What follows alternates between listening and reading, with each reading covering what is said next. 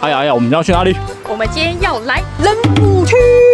仁武烤鸭，仁武烤鸭。但我们今天没有要吃仁武烤鸭哦。我们今天要来开发仁武区不一样的隐藏美食。没错，这里一定有非常多等着我们开发的美食。仁武区也是一个我相对比较陌生的地方，所以这边除了好吃的美食之外，我相信应该有很多还没有订阅我们频道的观众，好不好？我们一并把这些观众也开发起来。你是不是还没有订阅？就是你，就是你。在说你。现在请你帮我按一下你的订阅好吗？这一次呢，除了开发新的美食之外呢，我们还有一件事要做。我们要来买家电，跑来仁武买家电。因为我们最近刚好新家入厝啦。新家入厝，我们现在里面一片空白，欢迎各路厂商哈，如果有意愿的话，来找小弟，我们都会帮你们好好的妥善安排。床垫什么家电任何东西都非常的欢迎。我们现在就是一个空白的，等待大家填满我们的新家。没有，我们有很多东西，很多的伙伴。好了，那我们就准备开始。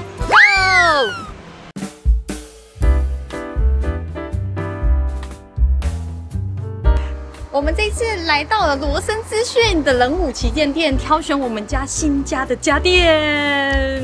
因为这次我们新家的计划呢，我是想要把它打造成一个智能家居风格，所以我就选定了一整套的 LG 家电。你知道 LG 家电它的那个智能做得非常的好，所以我想要把我们家全部的家电都换成 LG 的。那我又上网找了一下，发现罗森资讯不但可以一站式购足我所有的需求之外，他们家在各式的家电品牌产品线上面也非常的充足，而且最重要的是他们在仁武地区刚好成立了一个新的旗舰门市，就是这里。因为之前对罗森资讯的印象，我记得我在百货专柜看过他们对啊，因为他们以前都是在百货地区啊，那他们这一次是在仁武这边就成立了这个旗舰门市，所以我们就趁着来仁武吃美食的空档呢，顺便带大家来走一走、逛一逛。那我们就直接带大家进去 ，Go Go！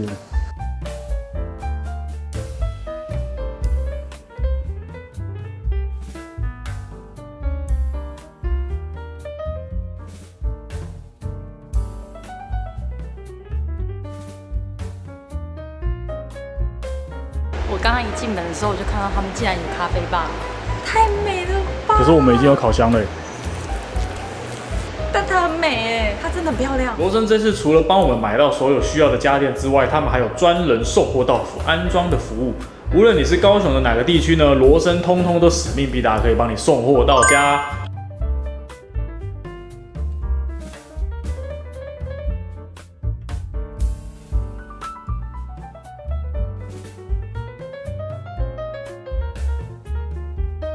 除了这些服务之外罗森也提供像我们两个这种就是需要全屋家电规划的它这边可以一站式购足，而且你来这边现场找专员高雄地区的朋友，如果现场来找专员的话，你可以请专员帮你做一个全屋家电规划的专案，这个可以比外面甚至网络上还拿到更优惠、更划算的行情。一切还是以来现场门市跟专员讨论之后才会比较准确啦，因为它每个东西的价格不一样嘛，对不对？不管它多厚，我都可以调整这样。然后还有比如说你可能想要平放，你就会把它整个盖住。那还有包含就是说有些是杯子，这个立架部分这个都会可以自己去做调整。好客制化对。那里面的话就是我们最有名的这个十字悬臂。最后我们绝对不会忘记粉丝福利。这一次呢，我们有跟店家问能不能提供一些给我们的小粉丝，他说好，没问题，你们只要有来门市消费，并加他们官方的赖会员的话，他就送你这个法国的不锈钢保温瓶。这是304不锈钢做的是还蛮高级的，非常的可爱。这个也要600-700块。没错，4家要600-700块你们赶快来换它这个东西数量有限，大家来还是依现场的一个游戏规则就是反正记得要跟店长说你是看淀粉小姐的频道来的，好不好？进来哟。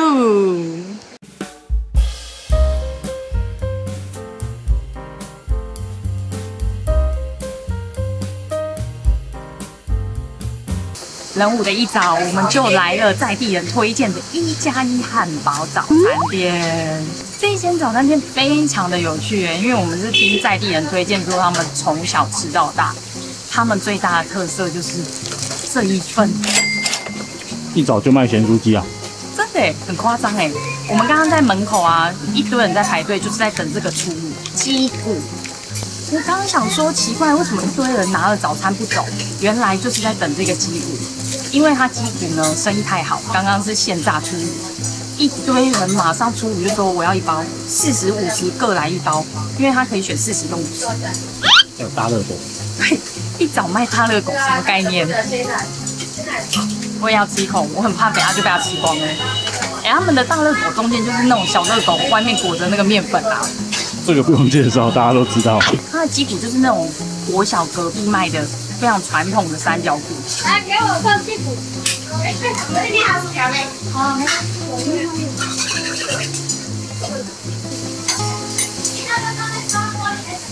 修，好好吃哦！现炸猪骨还热热，中间那个骨头跟肉的地方超多汁，超级多汁，我超爱它那个表皮酥脆。有够酥脆，我觉得它的鸡骨啊，比一些咸酥鸡片还要好吃，因为它是炸到表面酥酥脆脆，可是里面超多汁哎，你们有看到吗？没有，因为你这一份是现炸的。是因为这样吗？放久了就会干掉，是不是？放久了一定大家都一样，炸物就是这样。他们家很棒的地方就是你一来，柜台的旁边就放了一整柜都是炸物柜，里面有什么薯条啊、鸡骨啊、热狗啊、大热狗啊，随便你一找就可以充满了炸物的世界。而且他们家我觉得上菜超快，生意很好哦。可是我们点完大概不到10分钟，东西全部就上来了。除了鸡骨稍微等了一下，因为它是现炸。还有一个很厉害的地方，他们没有画菜单，全部的阿姨都是用问。我今天来还点了一个锅烧面，它的锅烧面里面就是有一些许先生最喜欢的豆皮呀、还有这个章鱼小热狗、鱼丸、鱼板跟一颗蛋。其实料的部分跟一般的锅烧面差不多。它这样一碗是65块。啊，这60块。60块这样算便宜。锅烧面就是传统早餐店的锅烧面，它可以选要不要加沙茶酱，所以你们如果不加沙茶酱，你在点的时候你就跟他讲，吃起来正常好吃。它现场的菜单大部分的东西都大概落在30几块到70块，不超过70啊。面最贵的大概就70这样子而已。我觉得以早餐店来讲的话，算是相对蛮实惠。我觉得锅烧面算是中规中矩，中规中矩。你看，而且料也蛮多的。来他们家别忘了还有一个人气商品，就是这个咖喱五连。总之，我觉得这一间就是一个非常传统的在地早餐店，可以想象得到为什么它会生意很好。因为你是在地人的话，价格实惠，早上又有炸鸡、鸡骨，还有各种奇奇怪怪的早餐选项非常多，所以我觉得它会生意很好是有道理的。速度又快，推呀！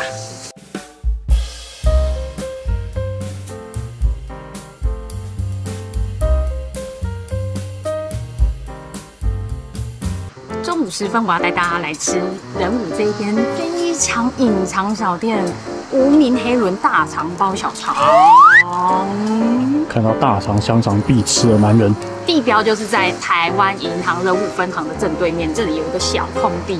我们这样点起来，刚刚是135，140哦。我们点了2只关东煮，一个大肠猪血汤，还有一猪。它那个大肠猪血汤让我非常的在意，因为料超级多。我们刚刚捞起来，不对劲哎，它的大肠跟猪血都给的超级多。它那个是一锅控在那边的，我觉得很赞。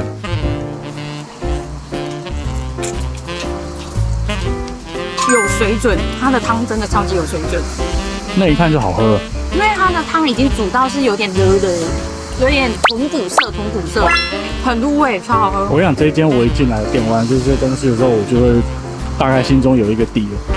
它的大肠香肠大概是中间的水准，然后关东煮大概是中间的水准，但是这一碗猪血汤不得了，超级多料，有够无敌多的。因为它刚卡起来的时候，还了解你这样我告诉你，我给你喝喝看，来吃看它的大肠香肠。而且它的猪血很干净，它不会有那种腥味。它的猪血非常的 Q 弹哦，每一个都超级大块的。我还有一个想要赞许店家的地方，刚刚一上桌我看到这个酱料，多贴心，它还有加盖，因为一般的路边摊其实它都没有，它都是这样子。算是一个小细心。我自己吃完的感觉就是大肠香肠可吃，然后关东煮可吃，然后猪血汤必点。他们家的大肠香肠算是许先生觉得中规中矩，但我个人很喜欢，因为我喜欢这种香肠的香气。谢谢。我知道他是店门小姐，我要看你的，谢谢。哦，好害羞，好害羞，好害羞，好害羞。刚刚店家姐姐认出我们了，想到我们在仁武已经有一定的知名度了。他拿了他们家非常厉害的烤黑轮请我们吃。其实我在 Google 评论里面的确是有看到很多人推荐他们的烤黑轮。我刚刚本来就一定会点烤黑轮，我一定会点，可是我真的快吃不下。所以我们刚刚就舍弃了烤黑轮这个东西。结果没想到，感谢感谢。我觉得他们家的烤物最棒的地方就是真的炭香气都很足，有没有烤得像饼干一样这样子？你知道他们的烤工是真的厉害。来他们家，拜托你就是一煮大肠香肠吃起来，因为我个人很喜欢他们的炭香气，黑轮必点。我觉得他的烤黑轮也是必点，他烤黑轮是烤的真的蛮好的。超好吃。许先生最推荐的就是猪血汤。我来的话，我会吃猪血汤跟烤黑轮，再加上一些关东煮。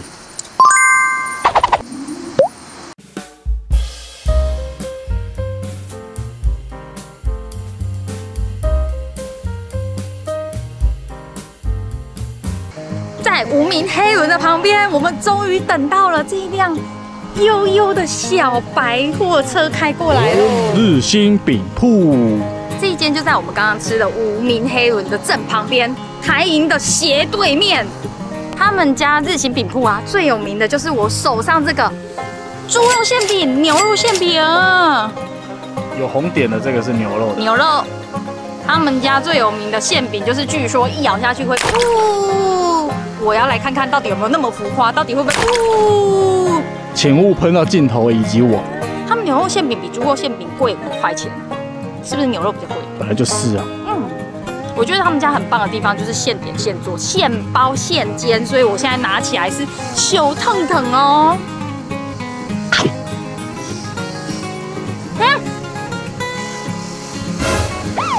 哎呦喂！哎呀，不要把那个精华流出来！哎呀！天哪，天哪！哦，那个汁都被滴光了，很烫。好好吃！哎，它里面的汤汁超级多哎，你们有没有看到那个油香的？还有我盘子上面的这个牛肉馅饼哦，跟小炸弹一样。我一开始看它煎的时候想说，哎，这样子压得平平的，感觉好像没什么汤汁。结果我一咬下去，那个汁直接往我喉咙这样。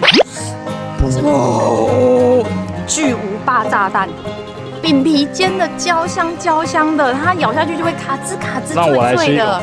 来，他们家吃馅饼的招数呢，就是你咬下去之后你要这样。不是啊，我吃的时候那个汤汁都被你流光了。啊，不然等下猪肉给你先咬。你赶快用输哎！它牛肉汤汁味道好浓郁哦，里面吃得到除了牛肉香气之外，还有那个葱香味，还不错，真的不错，35块。我们来吃吃看猪肉，猪肉一样是煎到两面焦黄的。它这个都是现点现煎的啊，因为我不知道是不是大家都是这样。我们来的时候，它刚好可能是刚开始营业，所以我们是现点现煎的。哦，好，我吃一口。来，你吸一下汤汁，我觉得有汤汁之后，它那个肉的甜感就比较明显。哦，你看，滴啊！好了，别再滴了。我怎样？我来做个总结。日兴饼铺就是一个汤包店。好，谢谢。我真的觉得他们家汁很多，很像汤包店。反正你们来吃吃看就知道了啦。对，它跟这个 Olen 2间呢，作为仁武区的下午茶代表，个人先给一个大拇指。我也给。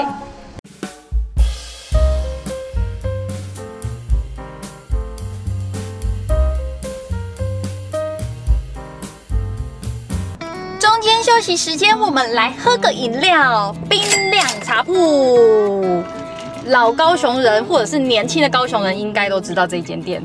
它是我以前在新崛江，你们有没有看过它的 logo？ 大家以前有逛新崛江有看过这间饮料店的，在下面打个+1，好不好？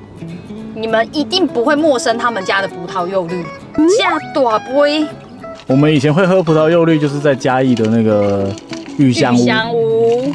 但是也有人说这一间是号称高雄版的玉香屋。尤其这间店，它是在新倔强18年老店。我们刚刚偷问老板，他是在2、3年前搬回仁武这边的老家。所以，如果大家以前有在逛新倔强的老高雄人的话，说不定或多或少都有看过，或者甚至喝过这间饮料店。这一间店主打的就是他们不用化学的东西。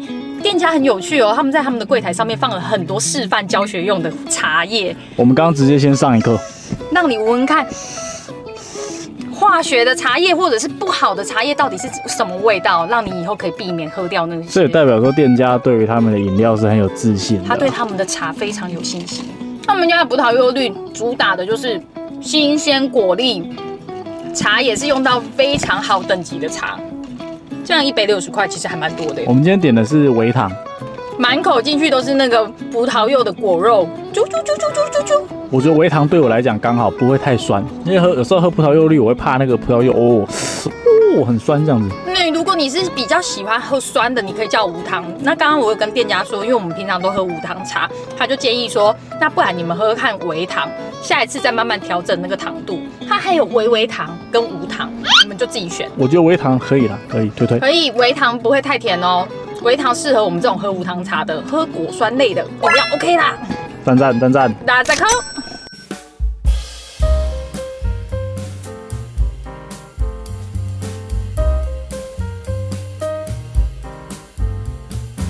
仁武的小点心，我挑选的这一间仁武脆皮鸡蛋糕。仁武其实算是小点心比较匮乏的一个地区。我刚刚有偷问老板娘，你们这边是不是小点心比较少啊？她说以前其实蛮多的，她同时间有5、6间脆皮鸡蛋糕，但是倒到只剩下她一间。我觉得这边的环境比较没有这么适合这样的小点心。好像主食类比较多，主食类的还蛮强的。这一间仁武脆皮鸡蛋糕啊，它是在非常有名的八德烤鸭那一条街，就是如果大家来的话，就可以搜寻八德烤鸭，它在同一条街上而已啦。他们家的鸡蛋糕最特别的地方就是纯牛奶，不加一滴水。最棒的就是它一份可以选2种口味，一份里面6颗，3颗不同口味，3颗不同口味。很贴心，因为我以往吃到很多鸡蛋糕都只能选1种口味。我今天选的口味呢是它的奶油跟浓醇巧克力，因为它巧克力有一种是比较甜的巧克力，另外一种是51%的巧克力，就是我今天选的浓醇，会比较苦甜一点点。大人就是要吃苦甜巧克力，跟你的人生一样，而且是脆皮的哦。它那个边边有附给我们，就会有一种弹丢的感觉。你不用特别讲，阿姨就会帮你附进去了。她刚刚连屑屑都倒给我，你看多贴心。哇，那真的有赚翻的感觉。我试试。等一下，我先给镜头看，这个奶油口味啊，不是一般的奶油哦，他们家的奶油是卡士达奶油，好吃。哦，现做的，边边酥到一个要命，你们看它边边就是这样子，脆的跟饼干一样。这个小叮当的是巧克力，我已经看到巧克力爆馅在这里。这个馅看起来比较没那么多。我知道为什么了，因为它的浓醇巧克力啊，是用巧克力豆。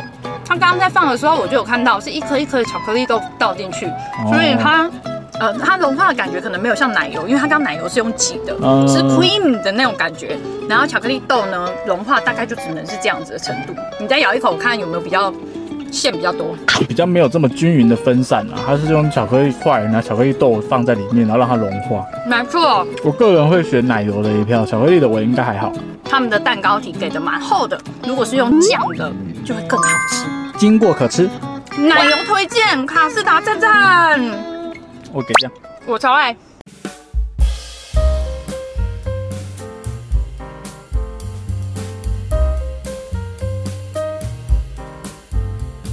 仁武公园葱肉饼，它就在仁武知名地标光之塔下面，也就是这一支各位看到的这个大大的电线杆，好不好？这件葱肉饼啊，是我的网友跟我说，她怀孕期间每天都想吃，非常想吃的葱肉饼。他孕吐什么都吃不下，就吃这个。我一听，我不得了呢，宝宝想吃，那我应该也会蛮喜欢吃的吧？你是有宝宝也有。他们家葱肉饼已经便宜到我有点于心不忍了，你知道吗？他们家生意非常好，那个人一车一车来，然后打电话的也一直打进来，而且伯伯跟阿姨的态度非常之好，超级亲切。他这样一个葱肉饼卖25块，加蛋加5块。所以这一个葱肉饼，大家看到这个葱肉饼现在总共是30块，比我手掌还大的葱肉饼哦。那个伯伯年纪这么大，但是他的手脚非常的利落哦，所以他们两个已经用了全部的产能在做了。虽然说要等待，但是我已经没办法再对他们有任何的苛刻。绝对不能苛责，因为又亲切又便宜，感觉又很好吃。不想等就不要来，拜托，不要在那边给我发脾气。你们绝对没有办法了解我现在吃到的酥度，那咬下去真是卡吱卡吱，有够酥脆的。上锅前啊，老板会问你说要不要撒一点胡椒粉，要，拜托你们一定要撒，因为那个胡椒粉会帮它酥酥的外皮带来一点那种酥炸的香气。还有一个东西，他们家特制的朝天辣椒。刚刚老板一直强调说，你一定要沾看，喜欢吃辣的一定要沾看他们的朝天辣椒。而且我刚刚听到那个阿姨跟伯伯两个人在那边就很懊恼，因为他们上一个客人拿走了之后，他们忘了跟客人讲说要放酱，哦，他们就说哎，大伯该讲爱给酱，啊，结果你的酱爆开了。我跟你说，他们家的辣会辣。会辣，真的是朝天辣椒那一种。如果你喜欢吃辣的，一定要拿这一包，好不好？我强力推荐，来。它是葱肉饼派系的，就是你看到它里面这边会有一点肉，然后葱，然后还有一些像是9层塔，然后跟蛋。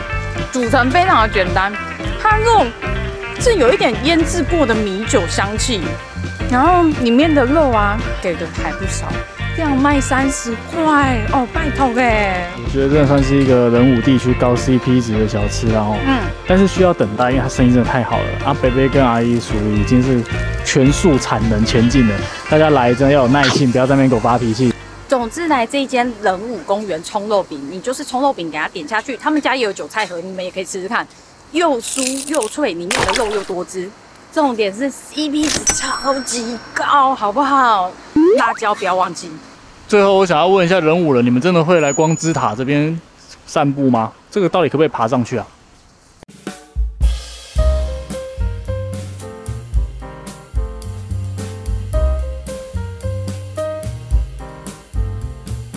来吃52福手工汉堡，好可爱哦！它长得跟 UFO 一模一样，但是大小好像还好，适中，没有特别大，一个手掌。来，大概就是我手掌大小，而且现做的要20分钟，非常的烫。你知道我现在得这样子一直换手。这一间呢，优福手工汉堡，当然就是因为他们的汉堡长得像 UFO。但是有一个缺点，真的是我们真的等了一段时间啊。对，因为他们老板娘有说，他们的汉堡都是现做现煎的，所以你等于就要点餐之后等20分钟才能取到餐，长得就跟热压吐司有点像，你们看哦，它有一点那个概念，对不对？它是把旁边就封起来，没错，它就是有点像是把汉堡直接撒去热压那种感觉啦。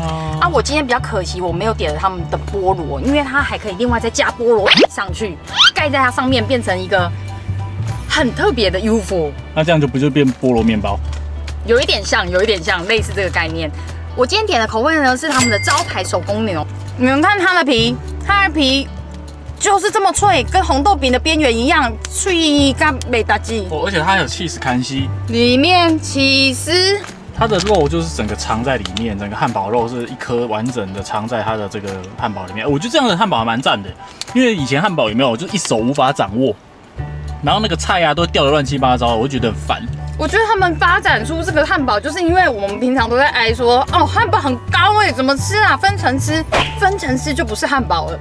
它直接帮你这样子浓缩成这样子的一个汉堡，你非常好就口，而且里面的起司融化的刚刚好，会烫嘴，你知道吗？就是汉堡的3个元素：面包、肉排还有配菜，全部都会完整的被包覆在里面，让你一口都可以掌握到。这个汉堡跟一般的汉堡没有两样，它的下面会有一点点皮破掉的感觉，因为它的肉汁全部离在下面。小小一颗，对，然后里面就是起司、欧姆蛋跟番茄，非常简单的配色。我觉得整体来讲，这个汉堡130几块，我是觉得算便宜，然后 CP 值还 OK。虽然说分量不大，可是它的肉排又是现煎的，然后它里面的欧姆蛋啊，还有它的起司啊，我觉得表现都还蛮不错的。唯一的一个小缺点，可能就是我觉得它的肉香没有这么的浓郁，牛肉味没有这么的浓郁，但整体来讲还是一个不错的汉堡。想吃汉堡的话，这家也是推哦。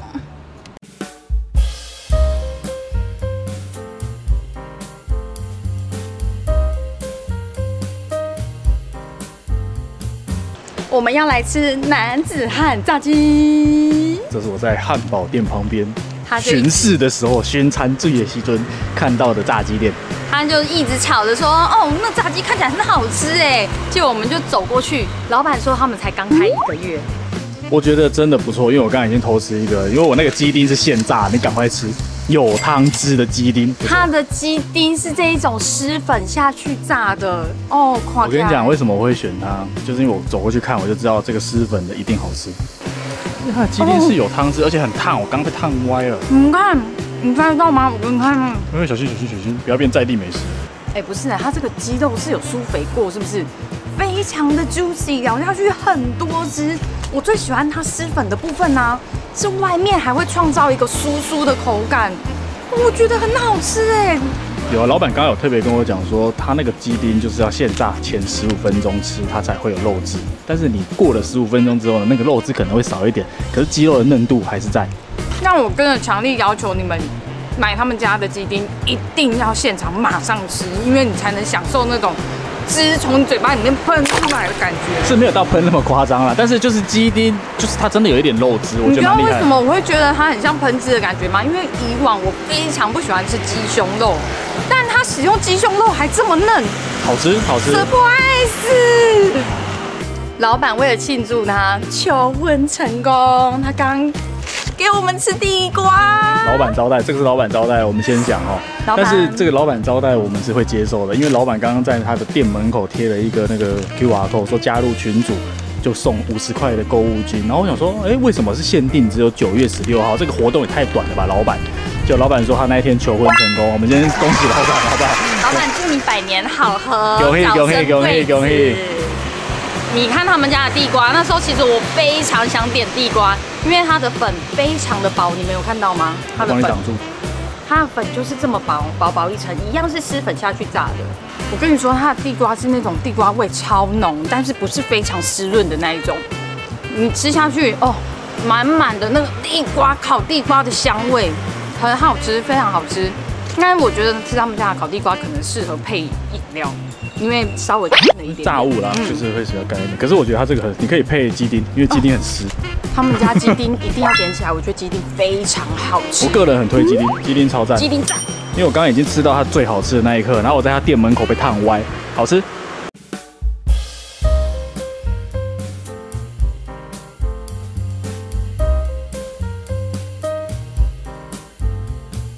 这一间呢，好像是总店是在屏东高树。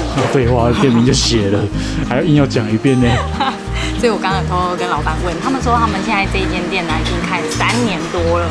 我们第一次吃，网友都说他们家的臭豆腐很酥很脆，而且你知道刚刚老板在夹泡菜的时候，我吓歪了。一泡菜，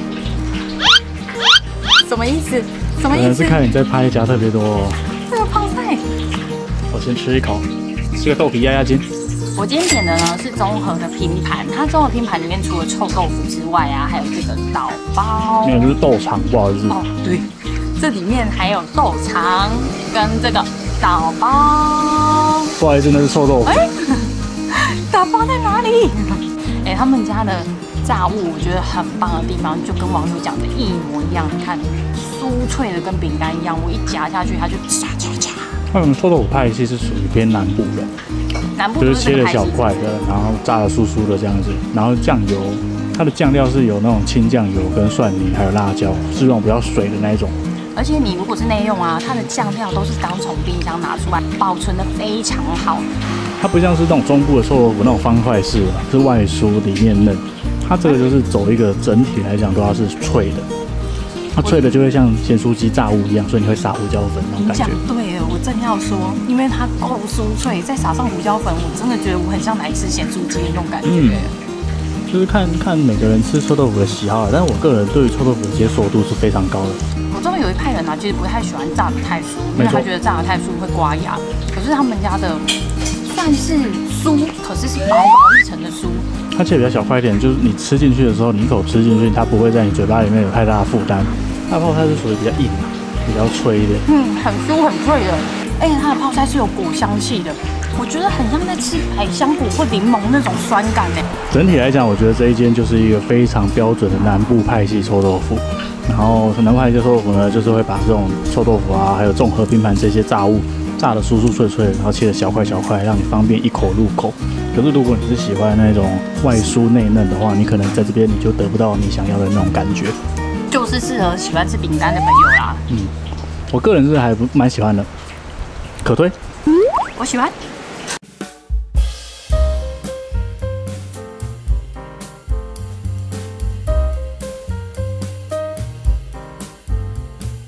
来仁武不能不吃烤鸭吧，各位。但是我相信各位观众现在看到我们所在的烤鸭位置，应该会是有一点陌生的。因为呢，大家一定只知道仁武烤鸭，是不是？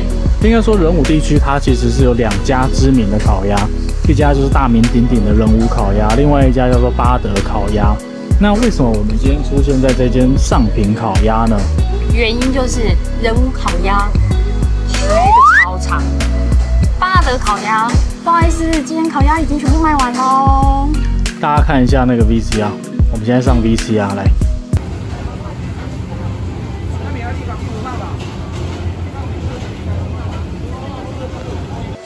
这就是仁武烤鸭现在的状况。仁武烤鸭其实这间店，我相信只要是高雄人，大家都应该知道。可是他们的人潮实在太多了。好像烤鸭不用钱这样。对，依据我自己长期吃烤鸭的经验，仁武烤鸭确实是不错吃。可是我从小到大，基本上它的那个店面就是长我们现在画面上看到的这样子。我觉得大家一定非常好奇，如果你来仁武，你不想要排队，又八德烤鸭也预约不到的话，有没有其他选择？这间上品就会是一个我觉得还不错，大家可以来尝试看看的一个替代方案。今天呢，来上品烤鸭，我选的是半鸭2吃。半鸭2吃呢，就是会有一盘片鸭，不好意思，这一块已经被我拿来包这个了。还有许先生也吃了，会有这个片鸭。然后片鸭的部分一样会附饼皮，还有葱跟我们的甜面酱。我刚刚已经先包了一个。其实我们之前已经吃过八德烤鸭，而且是在近期吃过，刚好就可以来做一个对照。他们的甜面酱啊，上品的甜面酱，我觉得它有一个中药香，我不知道为什么很浓的中药香。我觉得烤鸭的重点是在于那个酱炒的部分，炒鸭骨的部分是一个我非常着重的一个地方。烤鸭骨很容易就看出这间炒鸭到底好不好吃，因为片鸭其实那个肉都很多啊，吃起来我觉得只要是烤的不要太烂的话，大同小异。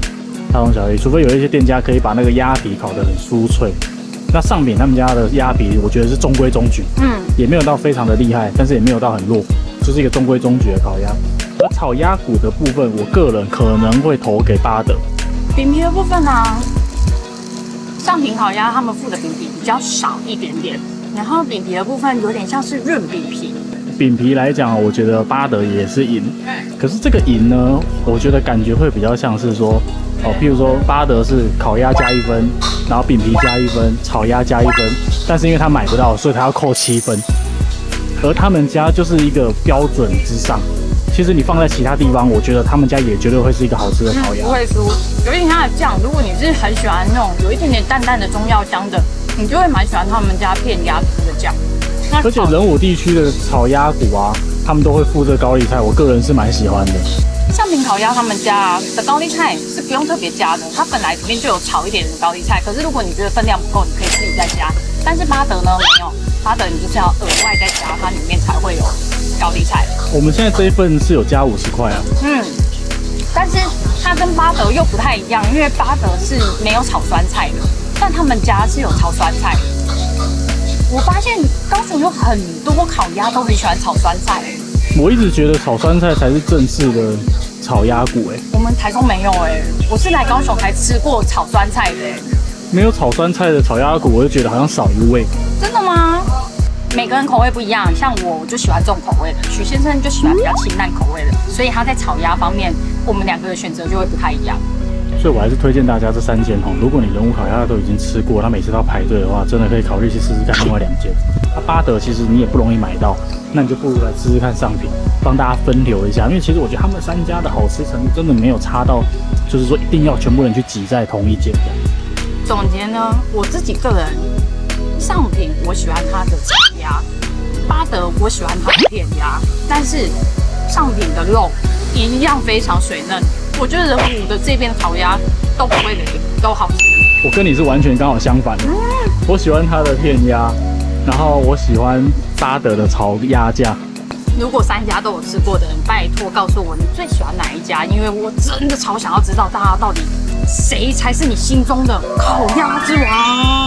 我相信仁武应该还是明定上的烤鸭之王，以他那个生意量，我觉得他毋庸置疑啦，无需跟人家比较。都来吃吃看啦，自己吃吃看最准了。没错，好吃。以上就是我们这一次的仁武10选，希望你们都看得非常过瘾。影片的最后呢，还是要感谢一下我们本集的干爹罗森资讯。这次我们在罗森资讯购买家电的体验呢，相当不错，也欢迎大家如果到仁武吃美食的时候呢，顺便去他们的旗舰店里面逛逛，他们里面的空间又大又舒服。逛家电之余还可以喝杯咖啡，一定是赞赞的啦！如果喜欢我们的影片，请记得帮我按赞、订阅、加分享给你的好朋友。